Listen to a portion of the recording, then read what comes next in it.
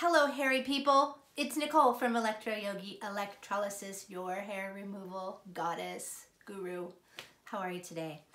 I am here today to talk about the types of, when we talk about electrolysis, what that actually means. The different techniques that we use, because people ask and people have had some experience with certain techniques and none with others, and they don't even know what it means, and they have different types of skin and different types of hair. And so all of those things when you're choosing an electrologist are really important to keep in mind, is like, what type of machine do they have?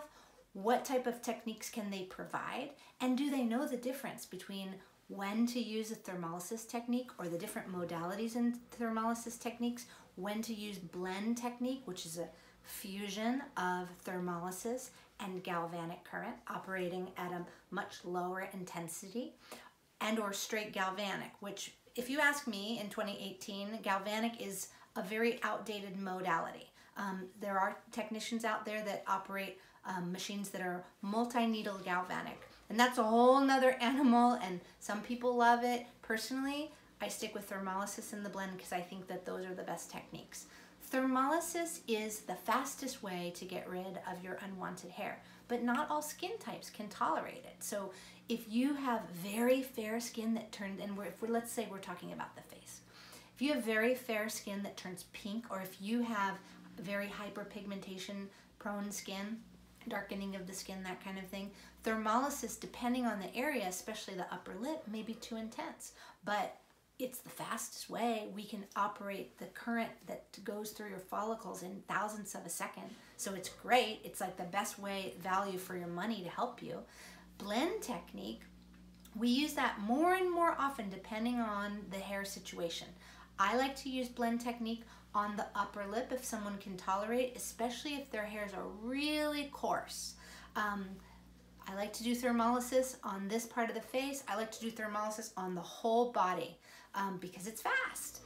Blend technique takes galvanic current, which produces a toxic soda, sodium hydroxide, lye basically, and a very low intensity thermolysis current, and it slowly delivers it. And there's different ways we can do that, way more technical than you need to know, but slow combination of those currents, and it keeps the energy of the currents deep inside your hair follicles, so less reaction on the surface of the skin. Why do we like blend technique for sensitive skin types? Is that they have a faster healing.